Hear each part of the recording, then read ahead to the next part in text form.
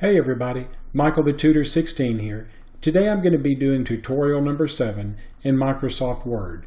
And the topics for discussion in this tutorial will be that I'm going to show you how to use the Find and Replace option within your Microsoft Word program.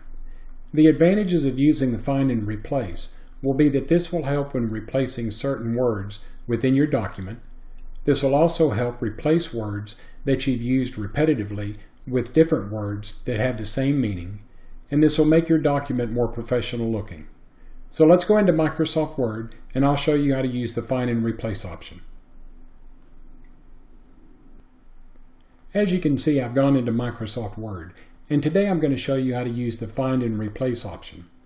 Using the Find and Replace is a useful tool when you're trying to locate certain words within your document and replace them with another word of your choosing. I've used Microsoft Excel numerous times within these 4 paragraphs. And what I want to do is I want to take the word Excel and replace it with the words PowerPoint. So to do this, I'm going to let Find and Replace do it for me. On a short document like this, it would be easy for me just to manually go in and change them. But if my document was 20 pages long, it would be very time consuming to do this manually. So why not let Microsoft Word do the work for us? So the first thing I want to do is move my cursor to the top of my document.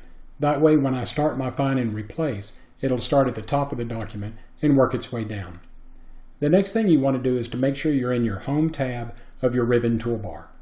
Once there, over on the right-hand side, under the Editing section, you'll find the option for Find and one for Replace.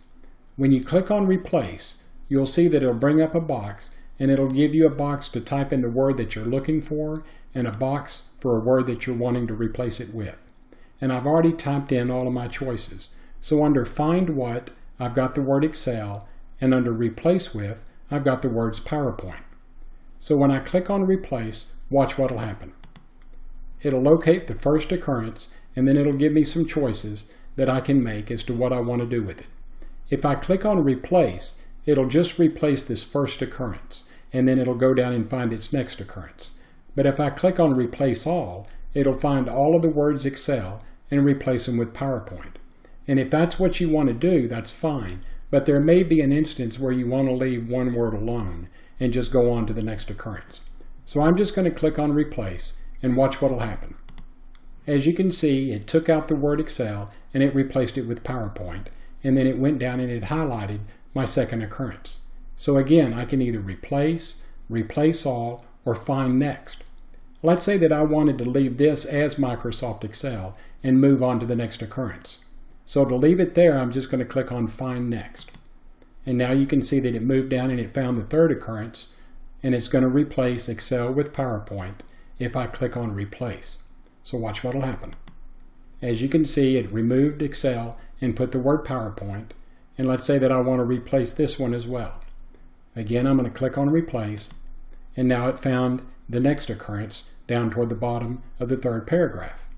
Now let's say that I wanted to leave this one alone and not do anything with it. I could just click on Find Next. And now it's telling me that Word is finished searching the document. So I can click on OK to close out of this and then close out of my Find and Replace option. So that's how you use the Find and Replace within Microsoft Word. I hope you enjoyed this video. If you did, please subscribe to my YouTube channel by clicking on the subscription button located at the bottom right-hand side of the screen. If you have any questions or comments, please send them to me and I'll be more than happy to answer them. I hope you have a great day and thank you for watching.